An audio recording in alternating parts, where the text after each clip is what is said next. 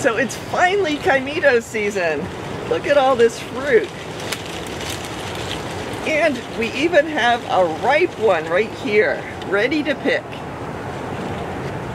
Of course, I gotta cut it off. That's one of the things with Caimito. You can't pull it off of the tree because the top of the fruit just pulls out. So every one of them gets cut from the tree so that we can sell it to you without a hole in it.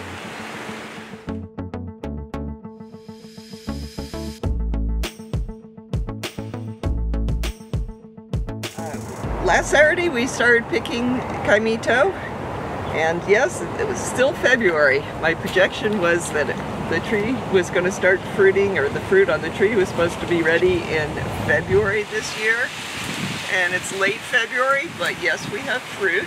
And as you might be able to tell, there's quite a bit of fruit. There's a lot of green fruit up on the underside of that whole branch there. And that's really good news. We have a lot of customers who have a special place in their heart for Caimito. And this year, I think we're going to be able to make a lot of people happy. Another name for Caimito is star apple. And that's why the white flesh in the middle of the fruit has a star pattern to it. So that's fun. And anyway, we try and pick the fruit when it starts coloring up on the tree because we have competition.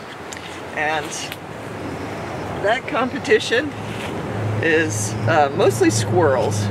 That's what happens to Caimito when it starts smelling good on the tree, and those squirrels have much better noses than we do.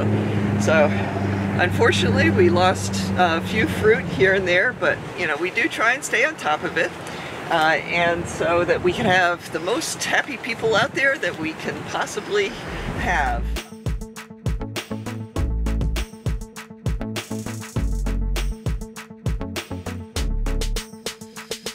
So a lot of people wonder what Caimito tastes like. And the people who've grown up with it just love it. It's a taste that, that they recognize. It brings back old memories. But if you haven't grown up with it, are you going to like it? What does it taste like? Well, it's sort of a sweet, creamy fruit. And we just actually had an informal tasting. Didn't put it on video last Saturday, but I had put a Caimito in the refrigerator for a few weeks. It keeps great in a refrigerator. One of our volunteers, Scott, said he didn't really like the latex in the fruit. That was the only thing he didn't like. And so I knew the, the solution to that.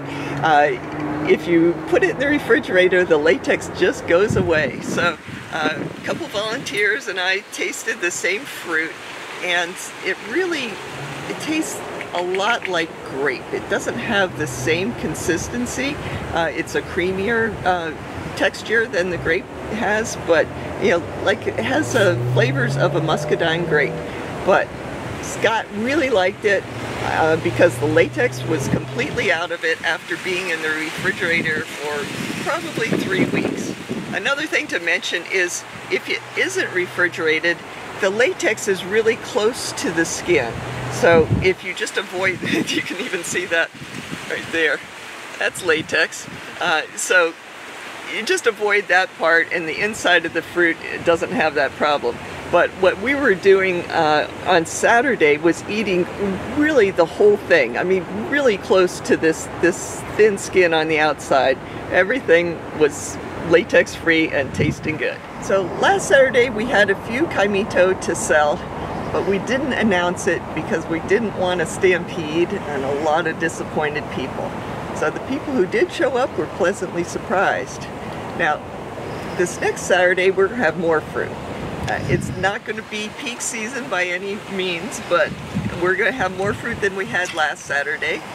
So hopefully we'll have enough to go around.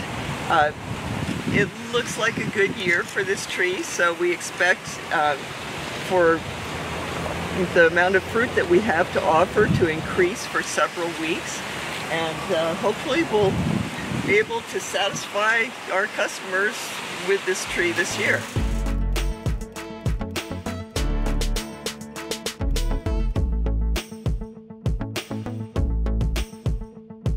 this tree unfortunately was knocked down by Hurricane Irma.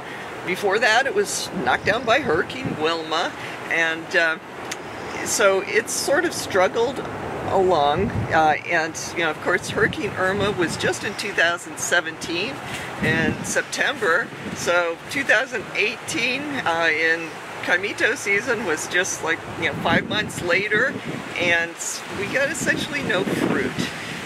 2019 wasn't great, but it looks like a normal year now. The tree is just loaded with fruit, and we're hoping that you know, we get to pick most of it and, you know, make people happy. But one of the things that we've noticed is that we keep getting more and more people who want a lot of Caimito, and we just have this one tree producing. It's been a fine tree, but it does seem like the demand continues to increase. So I've actually planted 3 other varieties, grafted trees. This one happened to be air layer, which is part of the reason it keeps getting knocked over by hurricanes.